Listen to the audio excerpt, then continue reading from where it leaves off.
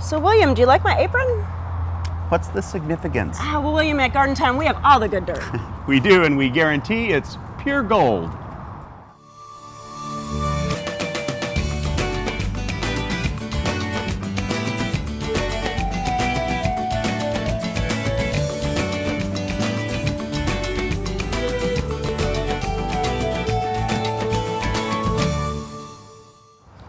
Welcome to Garden Time. You know, it's not too late to be thinking about soil and about planting perennials or bulbs. You know, all your independent garden centers have lots of plants for sale this fall. In fact, coming up on the show today, we're going to be showing you some late season perennials. Also coming up, we'll be visiting a tiny house builder. But coming up first, the tips of the month.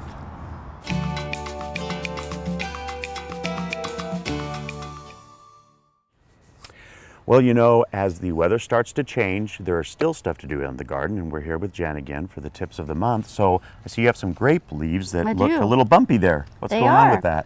This is called an perennium mite that gets on grapes, and they feed on the underside of the leaf, and the leaf tries to protect itself, and it makes all these hairs that actually protect the mite itself. And you wouldn't be able to see it without magnification. Oh, it's a tiny one then. It's very tiny. And then this is what it looks like if it's been there a while. Wow. It starts to, the hairs start to turn brown. So then a lot of things that have those kind of hairs on them, you can't spray really, can you? No, because they protect themselves for anything like that. Normally, there's nothing you're going to do to treat it. It's not going to affect the grape itself, if you have grapes. Yeah. And with normal horticultural oils or spraying in the winter months or other things are going to pretty much keep this in check. So if you do spray like fruit trees and stuff, if you just do that, that'll probably check it right It'll back help because it doesn't really kill the plant. It doesn't really do that, but people get pretty concerned when they see that happen. Yeah. Well, and there's a lot of different mites. They're called blister mites, erinium mites, aerified mites. There's lots of different kinds.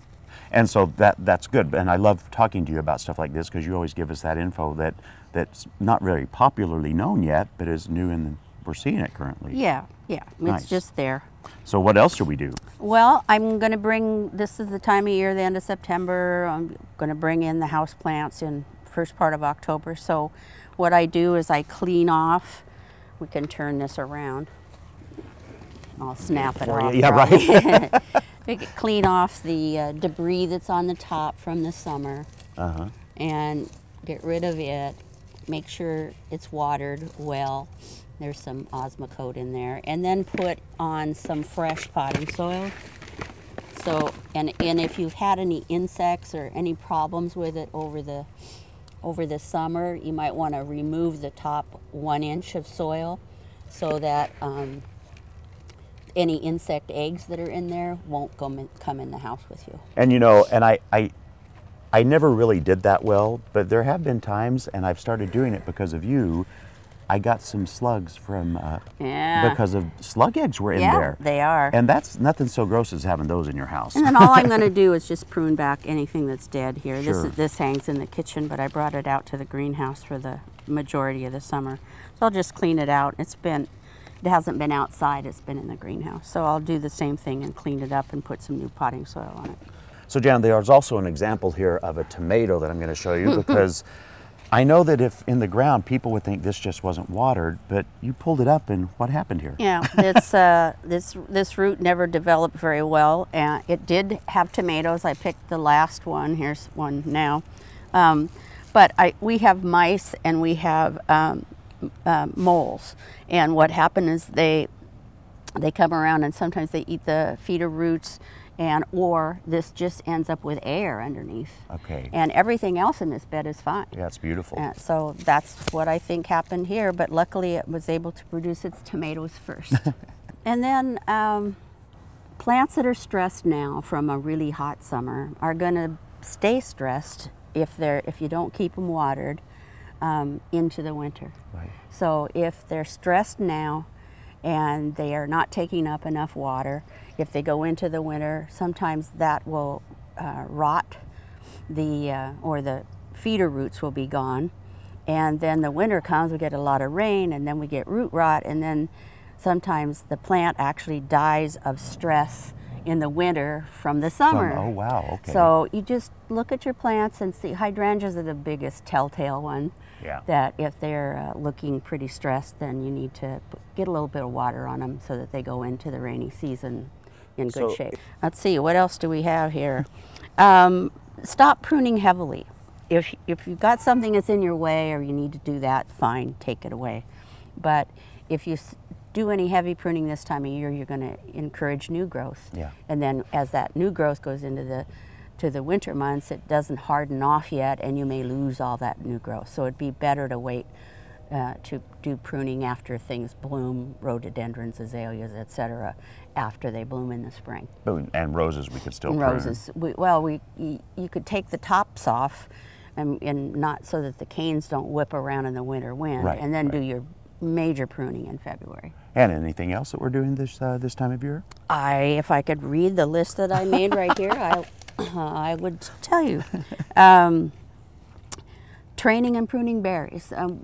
I have got a young man that's been coming to help me a little more now that I can't do all this acre myself. It happens. Yeah, and so we've taken out all of the canes from last year, and now we've just trained them up, and now things are a lot better. Well, so I've got blackberries, raspberries. Thanks to you, I have a triple crown berry, and so they're in much better shape going into the winter than they would be. Well, there you have it. You know, just because summer might be coming to an end doesn't mean gardening is. So thank you so much, Jan. We'll come back next month and we'll do this all again. Okay.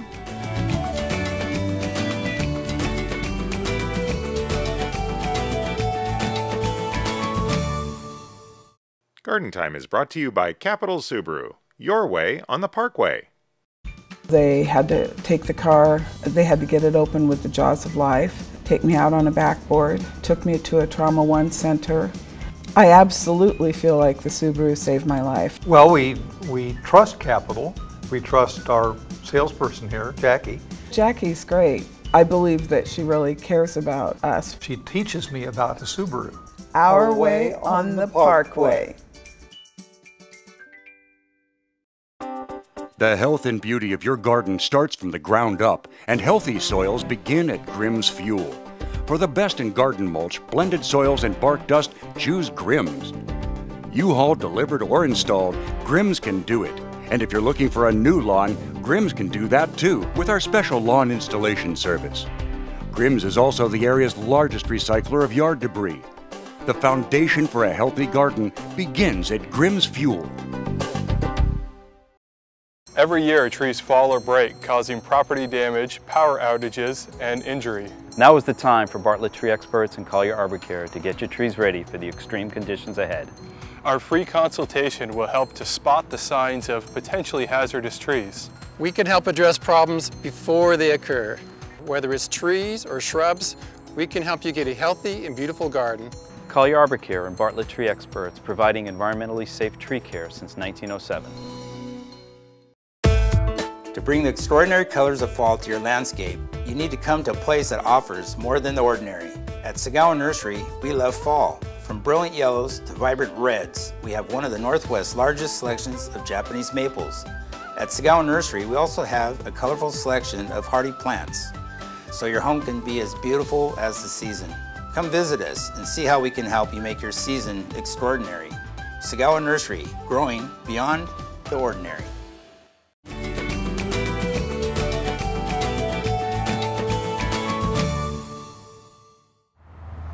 Well, this is a beautiful day, and I am out here at Blooming Junction. I'm with Ron, and we're going to talk, Ron, about late blooming perennial type things that are happening in the garden right now. So let's jump right in. Okay. First, we have some of the tall sedums here. We have Thundercloud. This is going to have a beautiful red, kind of fuchsia colored flower, probably in just another week or so. This is Elsie's Gold. It's going to be covered in pink. It's got the beautiful variegated leaf, adds a little sparkle to your garden. Very reliable plants. And easy, such easy. Very easy. I have these in my yard. They just come up, do their thing, and go away for the winter. Wonderful plant. And what is this beauty? This is a Solidago. goldenrod. This is just budding up too, and this is going to have beautiful gold flowers on it, golden yellow flowers. Kind of brings you into that fall feel. Right. And it's one of the shorter ones, right? It is, and this will start blooming here in another week or two also. And I think a lot of times, at least I know I am guilty of this, I forget about grasses in the fall, which is their glory, a lot of them, and you picked some beauties here. That's right. This is my absolute favorite. We probably talk about it every time you're around. This is Bouteloua Blonde Ambition. I love this.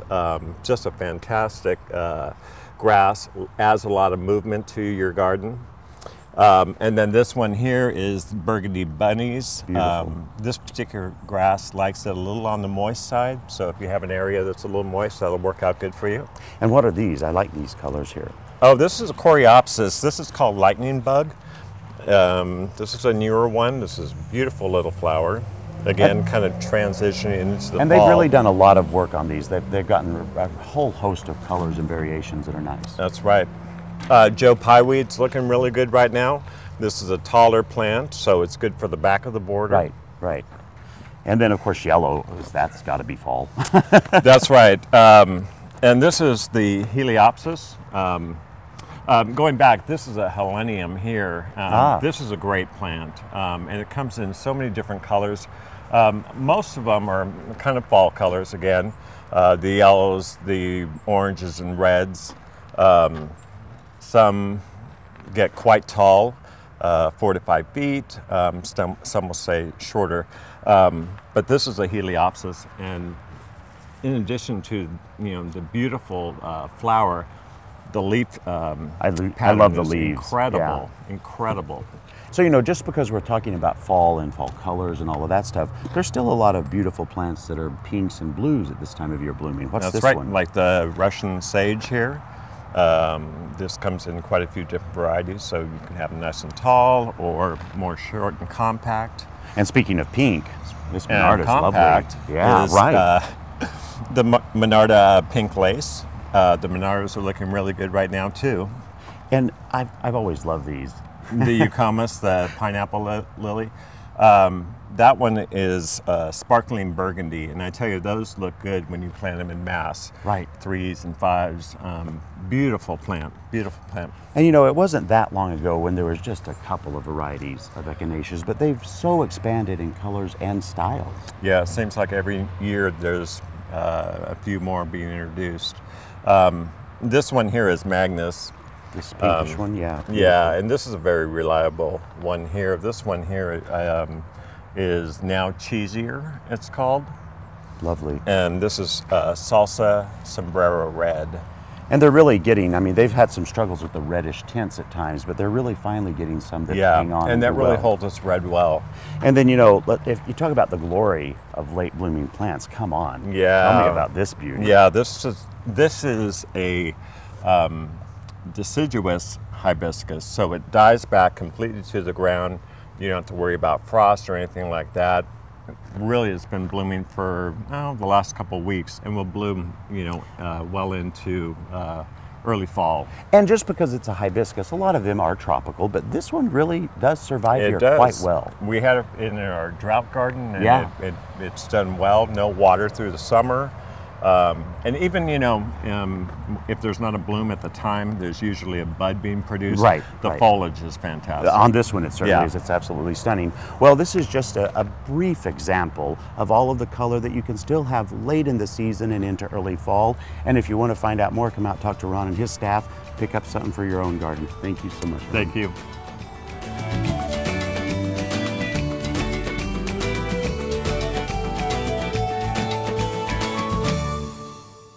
Garden Time is brought to you by Portland Nursery, a passion for plants, a nursery for plant people.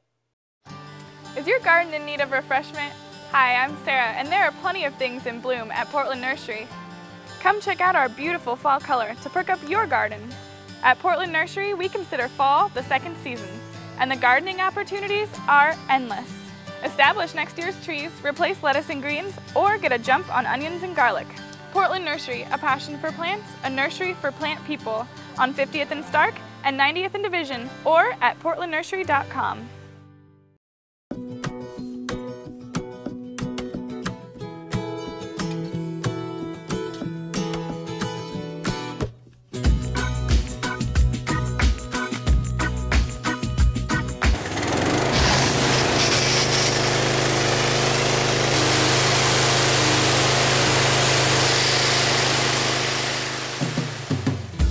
fiber on. Deck it right the first time. Fall is a time to think of planting and planning. Planting new plants now will help them get a jump start on next year. Black Gold All-Purpose can help your plants get ready for winter and next spring. Formulated with a blend of natural and organic nutrients, it contains everything your plants and spring bulbs need for a happy and healthy start. Look for Black Gold All-Purpose at your local garden center or nursery. Black Gold, all the riches of the earth. Fall in the Northwest is the best time of year to plant, with warmer soils and cooler evenings. A time to spend with family and friends. Fall is a time to celebrate. To decorate. And to enjoy the colors that are only found here in our area. Fall is a time to come to Garland Nursery. And let us show you all that fall can be. Garland Nursery, inspiring beautiful and bountiful gardens.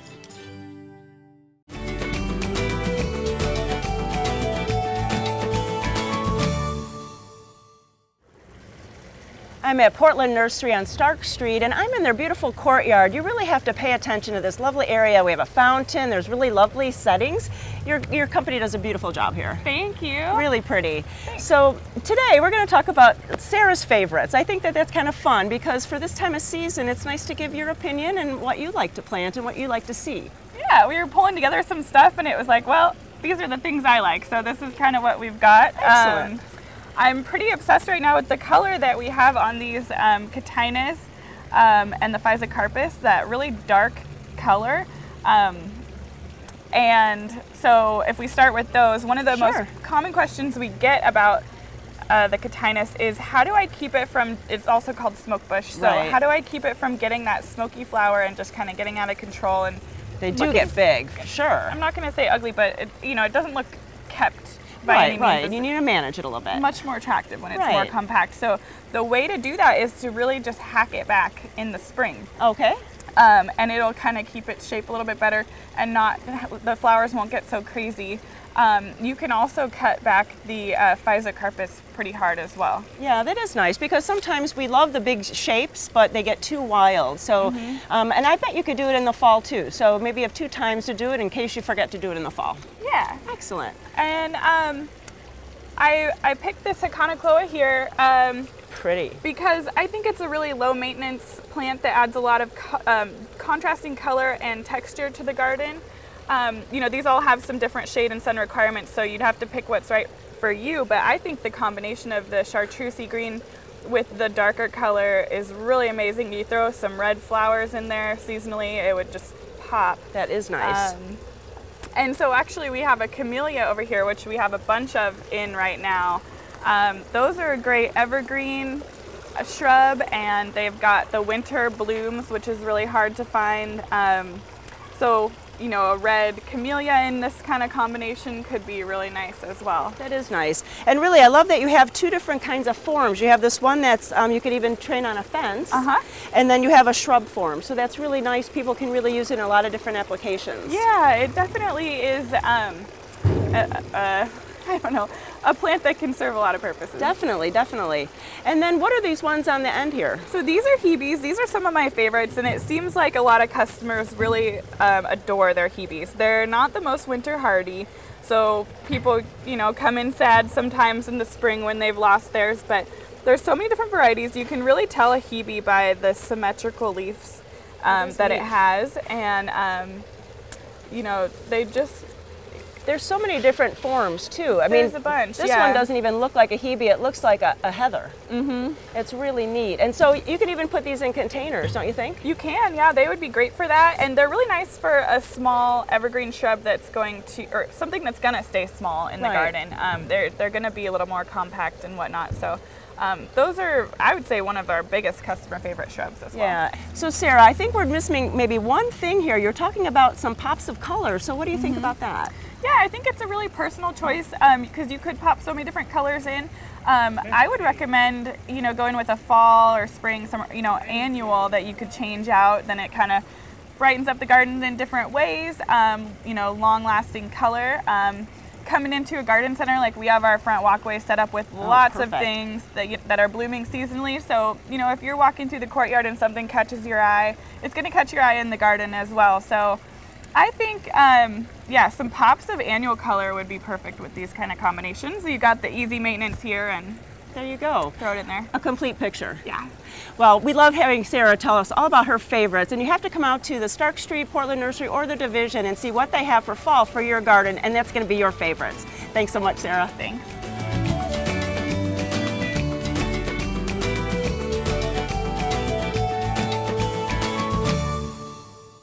Welcome to Blooming Junction, where it's easy to connect with nature.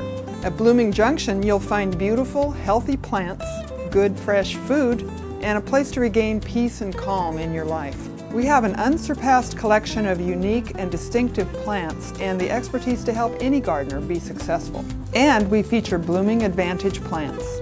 Come check out Blooming Junction for an inspiring experience in the garden or in the kitchen. Blooming Junction, offering quality plants for beautiful gardens. Our customers are looking for the most modern appliances generally, and we always seem to find that with Standard. If we go to a big box store, they may have one or two of the manufacturers, but they don't have the full spectrum. Any product we could think of needing for our home, we know we can find it here. If we have a specific request from a customer, we know that we can go beyond our specifications and find exactly what they're looking for. Since 1947, we set the standard. Standard TV and appliance. Have you ever wished you could say, I built that? At the Northwest College of Construction, you'll learn how to build a home from start to finish. Fully accredited, our school offers the only residential carpentry training program of its kind in the Northwest and is supported by the Home Builders Foundation. Keep your day job and learn how to build on the weekends as you acquire lifelong skills and launch your career as a builder. But hurry, class starts September 23rd and is limited to 12 students. Find out more and register online at nwcoc.com. Do you have a leaning or broken fence? Fix a broken fence with ease. Made in Oregon, the sturdy fence post bracket can mend your drooping fence. Strong winds, falling debris, dry rot, and wayward drivers can all cause havoc on your once sturdy fence. Our sturdy bracket attaches to your existing fence and is easily installed in 30 minutes. Limit waste, materials, and save money by fixing your existing fence. Purchase online at sturdfence.com or visit participating Par Lumber and Pro Build stores.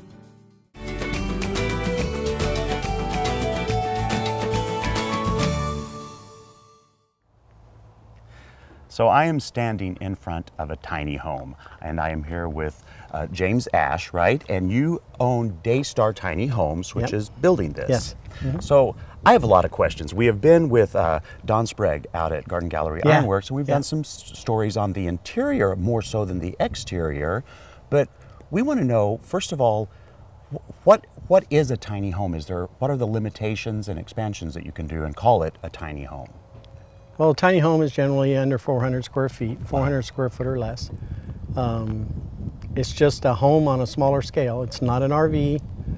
It's just a home on a smaller scale, downsized, real small scale. Right. And some people can, you know, they want to downsize that small and they can live tiny. Well, and with saying that, then tell me, who is it, do you think, and you would know, doing this for five years now, right?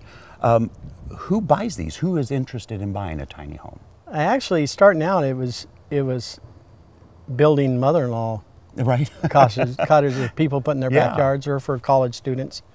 But now there's basically I'm seeing about 3 different types of clientele. Couples with kids that want to downsize, that maybe got burnt when the economy fell and got over budgeted on a house, but and they want to downsize, they want to pay cash, and until they can save enough money to build bigger. We've also got single people that just want to downsize and live simply. Right. You know, not with a lot of stuff. You've got a group of people out there that are just tired of the 70 hours a week to buy all the toys and pay for the big house and then don't get to enjoy it. Yeah. So they want to live on less, smaller, and so they can use their money to travel and Sure, and that makes sense. In fact, now Sherry, who we have interviewed, who is actually buying this one from you, she also wanted to downsize her home and get someplace. But tell me about some of the things you've done here, because like I know she wanted a space for her granddaughters. Yes. And you've worked all that in your creation of it. Right. She generally the tiny home customers will have a sleeping loft, a queen size loft, and they'll sleep in the loft, and it makes more room on the ground floor. Yeah. She wanted to have a bedroom on the floor, so we made this bigger, longer. So she has the bedroom right there at the back, and then she does have a loft, but it's for her grandkids. So I would think that just like building a huge house, you actually work with the people that are buying them, and you really work into what it is that they want to have this home become for them. I build everyone custom. I don't build models. Right. I just build it. I let them, my floor plans and designs are just a place to start. Right. And then they can tweak it and redesign it however it fits them. So then you really are a part of this process. You don't, sub this out. You are the one that puts it together. You come up with the idea. You work with the person. And then are there a lot of restrictions on where they can go, where they can place these? There are some in Oregon. Portland's very tiny house friendly, and most of the counties are tiny house friendly. Nice. Yeah. Nice. And so, and the state is working out new regulations, but that's in the future. Well, that'll take effect the beginning of next year. Yeah, nice. Well, there, this has really been a fun story for us to go through, and this is actually this will be the last segment that we make before you get to see this finished product in about a month. So stay tuned to Garden Time so you can see this whole episode completed and see the beauty of a tiny home. Thank you so much, my friend. You're welcome. Thank you.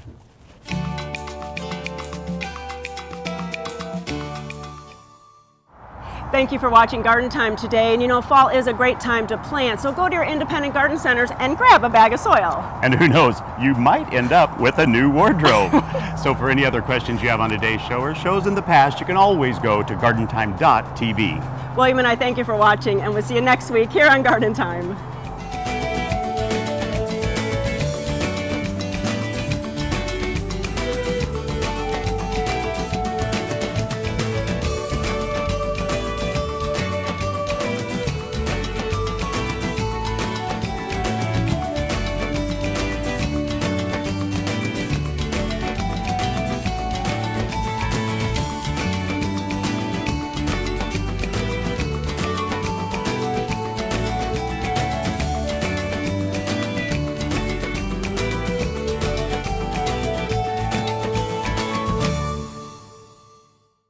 Stop and smell a rose, hear a child laugh, see the beauty that is Oregon. You will find all this and more at the Oregon Garden in historic Silverton. 400-year-old oaks, edible landscapes, a children's garden. The Oregon Garden has something for everyone. You can ensure the garden remains a jewel in the Mid-Willamette Valley through your support as an individual, family, or corporate member. Support the garden that showcases the diverse botanical beauty of our state, the Oregon Garden.